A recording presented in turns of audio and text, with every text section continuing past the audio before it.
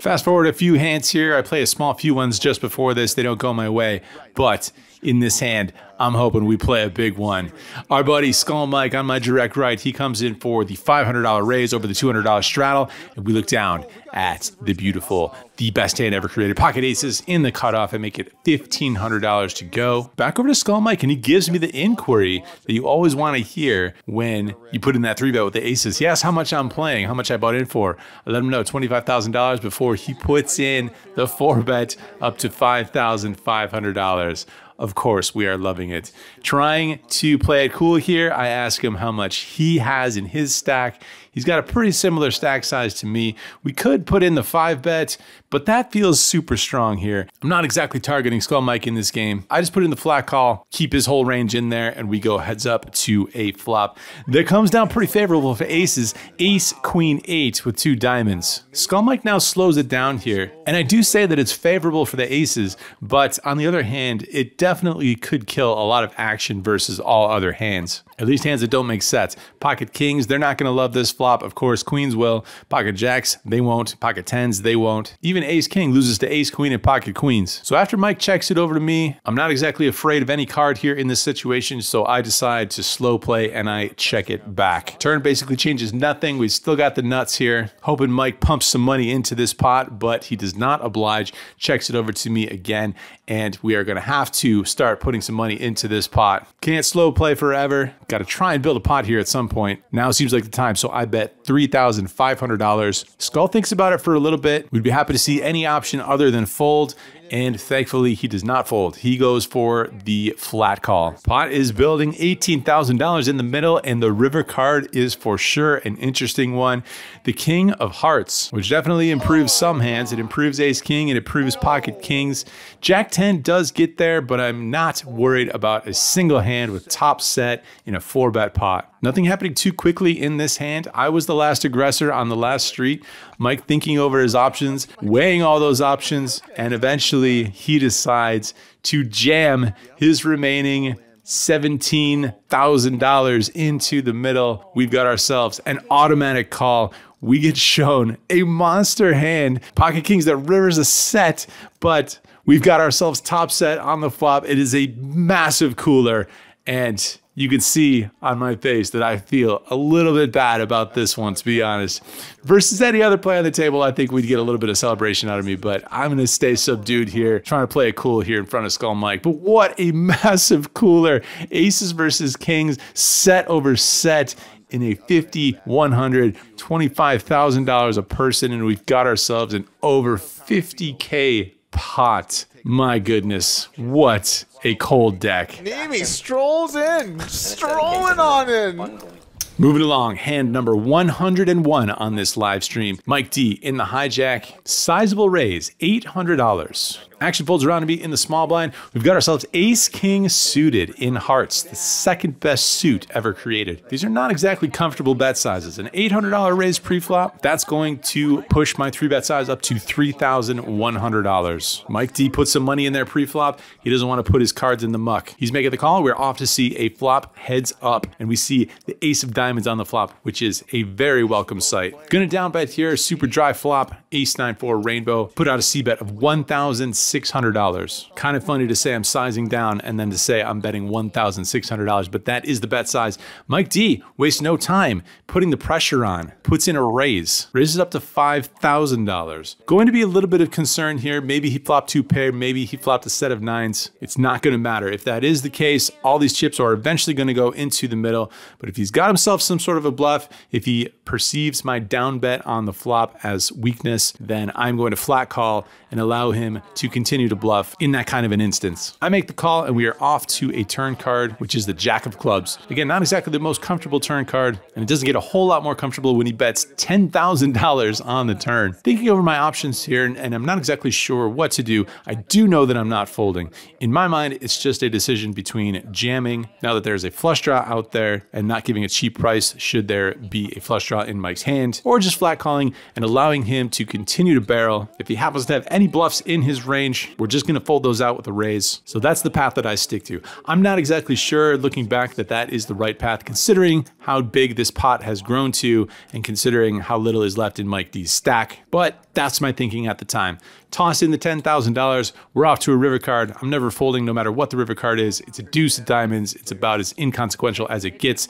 I check, and now Mike D slows it down with a check back, which is a very good sign. We roll it over, and of course, the ace king is good. Top pair, top kicker, $18,500 profit in this hand. Things going well, to say the least. Currently up $42,700 according to this beautiful graphic.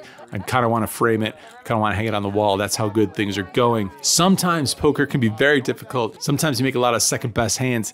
In this instance, not the case so far. Things have officially gone off the rails as exemplified in this hand.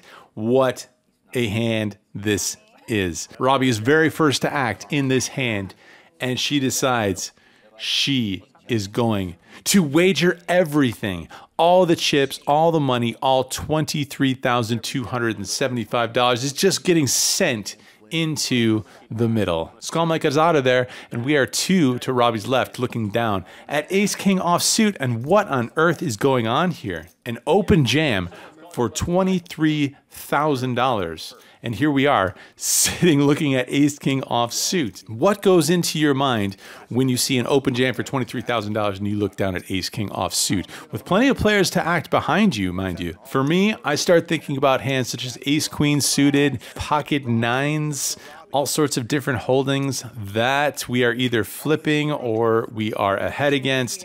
Granted, do we want to just stick a bunch of money in there against that kind of range? And when I say a bunch of money, once again, $23,000. But even though Robbie is not from Texas, it is clear that she has very much embraced the Texas ways, and I didn't come all the way from Las Vegas to fold ace king offsuit to a $23,000 all-in open jam. Now, did I? I'm in there. I'm making the call. I have no idea what's going on, but I'm sticking the money in. Thankfully, nobody wakes up with any monsters behind us. And Robbie asks if I want to run it twice. I say sure. And then she rolls over her holding, which is the hand. It's the Robbie. Down to the suits, the jack of clubs and the 4 of hearts, the exact suits, the famous hand that shook the poker world. She's in there doing it for the memes. I don't think she was looking for a call, but she got one. Now we're gonna have to see 5 cards twice for about $50,000. Jack of spades. Chop it. You want to just Chop it split up. it? Here comes the chop. Chop it up. It's coming right now. Yeah. Jack, Jack, Jack. I did it for the gram. I did it. I believe it. I believe it. Just give her a 4. Just give her a 4. Anything. A 4, Jack. Whoa! The jack on the river. Chop that up. Robbie. Guys. Jack of river. Chop it up. You know, there's been a lot of surreal moments that we've gotten to experience in this poker vlog journey, but you can chalk that one up to another bizarre and surreal moment along the way. All right, everyone's favorite game is back on, the Nick game in this hand. Skull Mike makes it $500 to go over that $200 straddle out of the hijack over to us in the cutoff, looking down at Jack 10 of clubs. Could do one of 2 things here. Could flat call. I think I like to take the more aggressive route, especially with the Nick game on in this instance. I'm going to make it $1,500 to go, put in the 3-bet out of the cutoff. Jungle folds, Josh folds. Over to Avi in the big blind. He has 2 cards that he doesn't want to let go just yet. Makes the cold call out of that big blind. Ebony next to act. She decides she also wants to get in the mix here. She's trying to win a hand in the Nick game. She puts in a second cold call. Back over to Skull Mike here. Weighs his options for a little while, but eventually decides he wants to get in the mix as well, trying to win a hand. So he makes the call, and we are going 4 ways to a flop. Ace 7, 8, 2 diamonds, 1 heart. That's 0 clubs. Action checks over to me. We could go ahead and try and represent a hand like ace king, ace queen, ace jack, or we could just take a free card, try and hit our gut shot straight draw. Might be a little tough to get folds versus 3 opponents, so that's what I do. I decide to check it back, take a free card. We find as beautiful of a turn card as we could have possibly asked for. Offsuit 9, giving us the absolute nuts. Jack high straight, and what's even better is that Avi leads right out for $5,000 into us. Living the absolute dream here. Ebony gets out of the way here, and it's over to Skull Mike. He's thinking about it, checks his cards a couple of times, but eventually he decides to get out of the way. Now we've got ourselves a decision. Do we flat call here and take it to the river, or do we feel like Avi is committed to this pot? He doesn't have too much money behind here. He's got about $15,000 behind, and when he leads out from the big blind into 3 opponents, feels like he probably has something that he's pretty happy with. 2 pairs, sets, worse straights, combo draws, all those things are going to feel pretty incentivized and pretty encouraged to continue on this board, especially when stacks are not super deep. So after feigning a little bit of weakness, feigning some thought, I already know what I'm doing. I'm sticking the money in here, raise it up, put a bunch of pink chips in there, and Avi snap calls, snap sends his chips into the middle, and it is as good of a situation as we could possibly ask for. Avi, unfortunately for him, has turned the bottom end of the straight. It is an absolute sick turn card here, giving us the nuts and giving Avi a worse straight. It also means that he's drawing completely dead. There's no card that can come where he wins or chops. Doesn't matter if we run it once, twice, run the rest of the deck out. Avi, unfortunately for him, is drawing dead. We've got ourselves another cooler situation. And if there was ever a time to run absolutely super pure, it's in this 50, 100, usually 200, sometimes 400 massive poker game. Almost everything clicked in this session. And there's been some other streams from this location where things have not exactly worked out for us, one-outers and such. But I feel like this stream made up for that and then some, considering the stakes of this game. And to say that it feels awesome to run good in this kind of a game, at least a little bit of an understatement.